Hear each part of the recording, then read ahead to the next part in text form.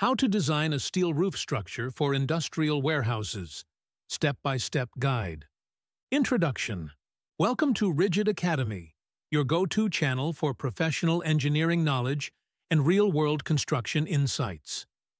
In this video, we will walk through the step-by-step process of designing a steel roof structure for industrial warehouses. Whether you're a civil engineer, structural designer, or a student, this guide will help you understand the key principles, calculations, and best practices for creating a safe, efficient, and cost-effective steel roof system. At Rigid Academy, our mission is to provide engineers with the tools and knowledge they need to design smarter, safer, and more economical structures. 1. Understanding the purpose of the roof structure. Before starting the design, you need to understand the function of the roof in an industrial warehouse. It's not just about covering the building. It needs to protect against rain, wind, and snow, support lev and dead loads, resist environmental effects like corrosion and temperature changes, allow proper drainage, accommodate mechanical systems like ventilation or cranes. As Rigid Academy often highlights, knowing these requirements will guide every design decision you make. Second, gathering project data. Every good design starts with accurate data.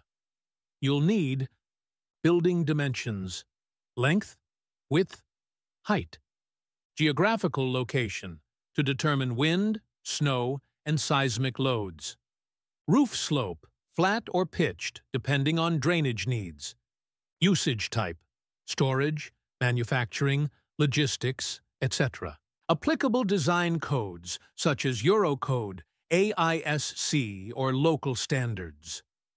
Rigid Academy. Tip: a warehouse in a high snow area will need stronger purlins and additional bracing compared to one in a mild climate. 3. Choosing the roof type. Industrial warehouses typically use 3 roof designs: pitched roof, gable type, most common, good for rain and snow shedding; curved or arch roof, aesthetic and aerodynamic, reduces wind loads; flat roof, easier for installation of solar panels or mechanical systems. Your choice affects the structural framing and connection details. 4th, determining design loads. The strength of a steel roof structure depends on correct load calculations. You need to consider dead load, DL, self-weight of steel members, roofing sheets, insulation, etc. Live load, AL, maintenance loads, workers, equipment on the roof. Wind load, WL, based on location and building height. Snow load, SL, based on snow density and depth in your region. Seismic load, if applicable, for earthquake-prone areas. Example: for a 30-meter by 60-meter warehouse in a windy region, wind pressure can reach 0.8 to 1.2 kilonewtons per square meter, significantly affecting truss sizing. 5. Selecting the primary structural system. The roof framing system usually consists of columns, support vertical loads, main beams or trusses, transfer loads to columns, purlins, support roofing sheets between main beams, bracing members, provide lateral stability. As Rigid Academy teaches in our structural design tutorials, trusses are often preferred over solid beams for large industrial warehouses because they are lighter, more cost-effective, and capable of spanning longer distances. 6. Choosing the right steel sections.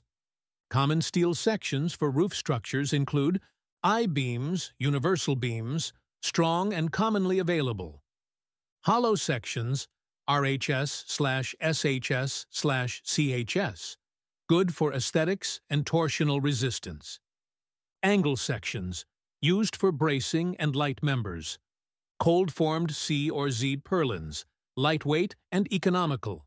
Rigid Academy. Tip: Always check local availability to avoid delays and extra costs. 7. Structural analysis and software use. To ensure safety and efficiency, structural analysis is essential. Popular software tools include SAP 2000, ideal for truss and frame analysis. ETABS, great for integrated building models. STAAD.Pro, widely used for steel structures. Steps in analysis. Model the frame with correct member properties. Apply all relevant loads. Run analysis for bending moments, shear forces, and deflections. Optimize member sizes to meet code requirements. At Rigid Academy, we recommend SAP 2000 for its flexibility and user-friendly interface, especially for steel roof projects. 8. Connection design. Connections are critical in steel structures. Types include bolted connections, easier to install on site. Welded connections, stronger, but require skilled labor. Hybrid connections, combination of welding and bolting. Example, purlin to truss connections are usually bolted for quick assembly. 9. Corrosion protection. Industrial warehouses often operate in harsh environments. Protect your steel by hot dip galvanizing, applying epoxy or polyurethane coatings, using weathering steel, corten, in specific cases. 10. Preparing detailed drawings. Your design should be documented in fabrication and erection drawings, including member sizes and lengths, connection details, bolt sizes and grades, welding symbols, bracing layout. Rigid Academy reminder. Clear drawings reduce errors and speed up construction. 11th. Cost optimization tips. Standardize member sizes. Use locally available steel. Optimize spans to reduce material usage. Plan efficient connections to minimize labor cost. 12th. Quality control and safety. Always ensure inspection of materials before fabrication, proper alignment during erection, tightening of bolts to specified torque. Safety measures for working at heights. Conclusion. Designing a steel roof structure for industrial warehouses requires a balance between structural strength, cost efficiency, and ease of construction.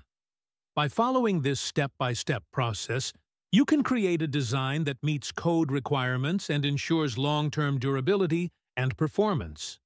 Here at Rigid Academy, we are committed to helping engineers, architects, and students gain the skills they need to succeed in real-world projects. If you found this guide useful, make sure to like, subscribe, and share so more engineers can benefit from our professional insights. And remember, Rigid Academy believes that strong designs build strong futures.